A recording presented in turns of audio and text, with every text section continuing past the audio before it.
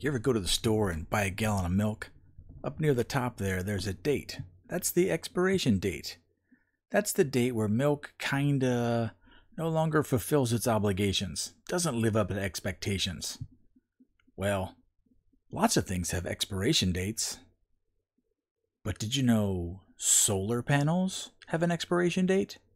Okay, they don't literally spoil and make you sick, but they lose the ability to make power over time. And as time goes on, the amount of power they can create gets so low, it's kind of not worth it. So what do you do with them? Well, I'll tell you what they're doing with them in California. They're throwing them into landfills. How is this going to affect you? Oh, let's find out. So California went big into solar. They started early. They started in the 90s and the early 2000s. But they really went big around 2006. That's when they started offering the massive subsidies. They were almost giving them away if you put solar on your house. And that probably was a good idea at the time. But solar panels kind of lose their efficiency at the 15 to 20 year mark. And that first big batch of solar panels, they're done. So let's dig into this article and see what we can see. Now, this is coming from Yahoo News. I'm going to link this down below so you can read it. It is a very long article that goes into way more detail than I'm going to cover here. But this will be a little amuse-bouche to get you started. California went big on rooftop solar. Now, that's a problem for landfills. And they got this clever little picture here of piles of dead solar panels. Yikes. California has been a pioneer in pushing for rooftop solar power, building up the largest solar market in the U.S. More than 20 years and 1.3 million rooftops later, the bill is coming due. Beginning in 2006, the state focused on how to incentivize people to take up solar power. They showered subsidies on homeowners who installed photovoltaic panels, but had no comprehensive plan to dispose of them. Now, panels purchased under those programs are nearing the end of their typical 25 to 30 year life cycle. Many are already winding up in landfills, where in some cases they could potentially contaminate groundwater with toxic heavy metals such as lead, selenium, and cadmium. Okay, let's just stop real quick here. Lead, selenium, and cadmium are in landfills soaking into the groundwater. California desperately, urgently needs to conserve all the groundwater they have. They are in a multi-year drought, and this is making a bad problem potentially exponentially worse. So you can't drink it, and it's really hard to filter lead and cadmium out of water. So the groundwater is literally turning to poison because of this. Okay, let's get back to this real quick. Sam Vanderhoof, a solar industry expert and chief executive of Recycle PV Solar, says that only 1 in 10 panels are actually recycled. Oh, well, they are recyclable. That's good news. So according to estimates drawn from International Renewable Energy Agency data on decommissioned panels from industry leaders. The looming challenge of how to handle truckloads of waste, some of it contaminated, illustrates how cutting-edge environmental policy can create unforeseen problems down the road. It was supposed to be green, Vanderhoof said, but in reality, it's all about the money. Okay, this is an industry leader. Not me, not my opinion. He says it was supposed to be green, but it's all about the money. Isn't it always all about the money? Now, when they started giving these lavish subsidies on homeowners to put these solar panels on their roofs, they paid them to do it. They paid them handsomely, to be quite honest. The solar panels were, in some cases, almost free. And the electrical companies, the power generating companies, were on board, and they were giving them just ridiculous payments for the excess energy that these solar panels produced, and they were selling it back to the electric companies. So if you were an early adapter and you got virtually paid to put these solar panels on your roof, and then you got paid again from the power companies to sell your energy back to them, oh, you made out great. But once again, this is something that typically only affects, The early adapters. That's a code word for rich people or well-connected people. California came early to solar power. Small governmental rebates did little to bring down the price of solar panels or to encourage their adoption until 2006, when the California Public Utilities Commission formed the California Solar Initiative that granted $3.3 billion in subsidies for installing solar panels on rooftops. That confirms what I just said.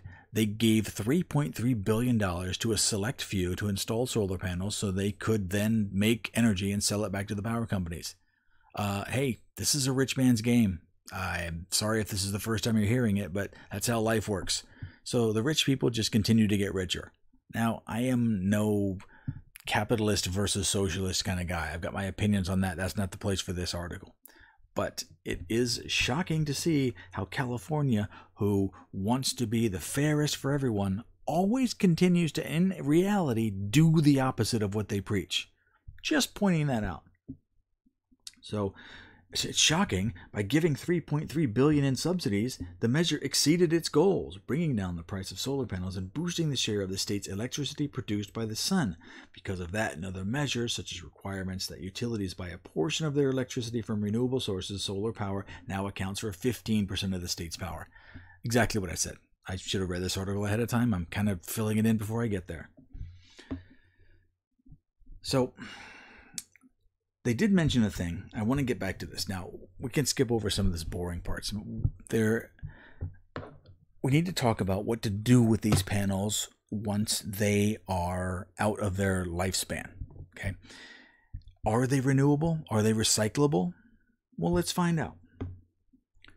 Although 80% of a typical photovoltaic panel is made of recyclable materials, disassembling them and recovering the glass, silver, and silicone is extremely difficult. There's no doubt that there will be an increase in solar panels entering the waste stream in the next decade or so, said A.J. Orban, vice president of We Recycle Solar, a Phoenix-based company that breaks down panels and extracts the valuable metals while disposing of toxic elements. That's never been a question. The vast majority of We Recycle Solar's business comes from California, but the company has no facilities in that state. Want to guess why? Want to guess? Instead, the panels are trucked to a site in Yuma, Arizona. That's because California's rigorous permitting system for toxic materials makes it exceedingly difficult to set up shop. So California just creates all the trash, and they're like, no, you got to send it out of state. We're not dealing with that. California is one of the most hypocritical places I have ever seen. If you were to make a cartoon describing what a hypocritical policy looked like, California wouldn't even come close. It would exceed it by every measurable measure. California, what have you guys done? So, recycling solar panels isn't a simple process. Highly specialized equipment and workers are needed to separate the aluminum frame and junction box from the panel without shattering it into glass shards. Specialized furnaces are used to heat panels to recover silicone. In most cases, panels are classified as hazardous material. Oh, remember that. Panels are classified as hazardous materials, which require expensive restrictions on packaging, transport, and storage. The vast majority of residential solar arrays in the U.S. are crystalline silicon panels, which can contain lead, although it's less prevalent in newer panels. Thin film solar panels, which contain cadmium and selenium, are primarily used in utility-grade applications. Okay, so they are incredibly expensive to recycle. So most people are going to throw them away in landfills where they'll leach these toxic chemicals. Orban said, the economics of the process don't make a compelling case for recycling. Only about $2 to $4 worth of materials are recovered from each panel. The majority of processing costs are tied to labor, and Orban said even recycling panels at scale would not be more economical. How much are they worth? Okay, this skews the economic incentives against recycling. The National Renewable Energy Laboratory estimated it costs roughly $20 to $30 to recycle a panel versus $1 to $2 to send it to a landfill. And there you go. And there you go. Once these panels have been up on a roof for 20 to 30 years, they're worthless in making electricity, and they're worthless in recycling. So you chunk them into the trash. You can't chunk them into the trash in California. you have to put them on a big diesel truck, drive them out to Arizona, see if they can recycle them, and then throw them away. Still seem green now? What about the when you make the solar panels? Creation. You got to dig up all that cadmium, lead, and selenium, and you've got to refine the polycrystalline silicone, and yeah, this takes an incredible amount of energy. And they're only good for 20 years, maybe 30 if you're lucky. Solar panels are not as green as you think. A few seconds ago I said that California was hypocritical in the way they handled the waste of these solar panels. So last year, new DTSC regulation came into effect that reclassified the panels, changing the way they can be collected and transported. Previously, all panels were required to be treated as hazardous waste upon removal, which restricted transportation and storage. They reclassified them. Well, they're not hot toxic anymore. We just have so many of them, we don't know what to do with it. What do you do with it? Reclassify them. Oh, there you go. Problem solved. They just reclassified it. Both business and residential consumers, or generators as they are called in the recycling industry, were supposed to transport the panels themselves to a certified recycling or hazardous waste disposal facility. With little tracking, it's unclear how frequently that occurred. Well, I'll tell you what. If something costs $30 to recycle, you can get $2 to $3 worth of materials out of it, or you can throw them in the landfill for $1, and no one's checking who's doing what. What do you think's happening? Any guesses? I thought so.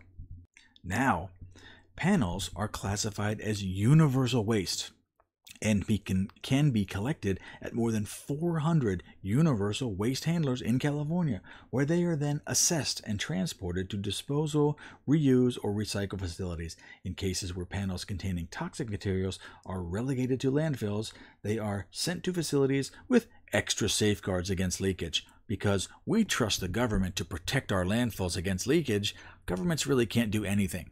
When they have a problem, they just throw it in a landfill. But they're toxic. We'll change the rules. Now they're not toxic. We declassified them. But we need a special place to do. Oh, we'll just make this one extra safe. They're still going in the ground, right? Yeah. They're still going next to our water supply. Yeah. But we labeled it as safer. Oh, okay. Well, then I guess everything's fine. See how California just relabels their problems to make them go away? I just gave you 3 examples of that, and this is just one product. California is toxic. I mean, sure, putting dead photovoltaic panels in landfills is toxic, but California is making everything toxic. So what's the solution? Well, if I were to guess, California would throw money at it. Hey, check this out. Government subsidies are one way to make solar panel recycling economically viable for the waste generators, who now bear much the cost of recycling. So it's not profitable to recycle these toxic death traps, so we'll just pay them to do it.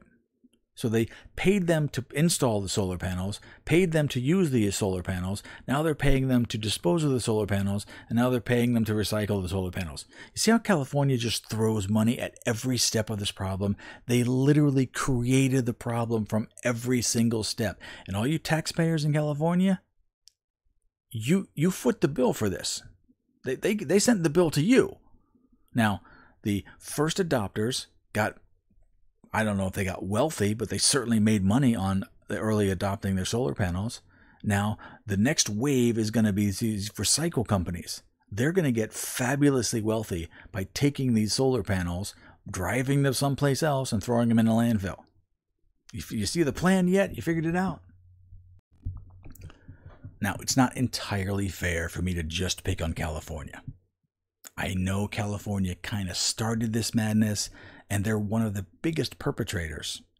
But, to be fair, this is not a just California problem.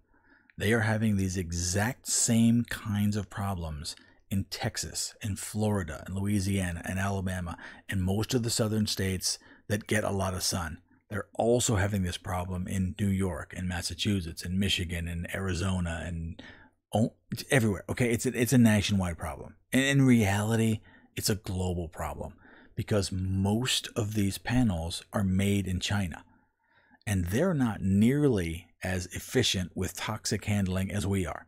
I make fun of us because we're throwing all these toxic chemicals in landfills, and it will affect the groundwater, and that's bad.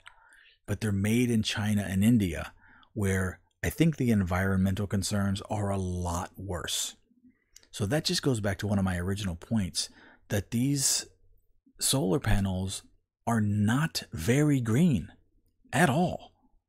They just don't last very long. They're toxic to make, and they're toxic to dispose of. We got a serious problem. It's starting to look like fossil fuels are really the best way to go. Now, solar panels will get better. They'll get thinner, they'll get less toxic, and there will be a technology that will come along. But they rushed into this without really having an end plan.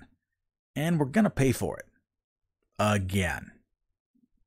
Just like everything else that California does, I guess. So those of you that are thinking about getting solar panels on your roof, I can't tell you what to do. I don't know what makes sense for you. Is it as green as you think it is? Probably not. Will you be able to save a little money? Maybe. How long are they going to last? 20, 30 years maybe? I mean, if you're going to be dead by then, I guess you could say someone else's problem. But that's not cool. Don't do that. So think it over. You know, maybe we're right around the corner from a new kind of solar cell that's going to work at 100% efficiency and last for 100 years, and it's made out of salt and tree bark. I don't know. You never know what the future's going to bring you. But I don't want to end on a black pill. Okay? We're going to, believe it or not, we're going to wrap this up with the great horse manure crisis of 1894. How is this related to solar panels? Oh, please, just stick with me. Back in 1894, in New York City, they had a horse manure crisis. The population was growing, and the best way around was via horseback. And horses were pooping everywhere. It was making the city almost impossible to travel, and no one knew what to do. Horse poop was everywhere, and it was really ruining the whole city. So they got meetings, and they had conventions and committees, and what are we going to do? What are we going to do? Oh no. And then someone invented a car. And a few short years later, there were no more horses. Everyone was driving a car. The horse poop problem disappeared. And that may happen with our solar panels. We have a crisis now that seems like there's no solution. We don't know what to do. Horses were great. Everyone needed them. Solar panels were great. Everyone wanted them. And now they're toxic. Same similarities, but we solved that problem through technology. So don't give up on us. I think there will be a solution. We just need to get over this and figure it out. And also, it's a lesson for the future. Don't rush into a solution because someone tells you it's perfect. Use your brains for a minute and figure it out. We're smarter than this.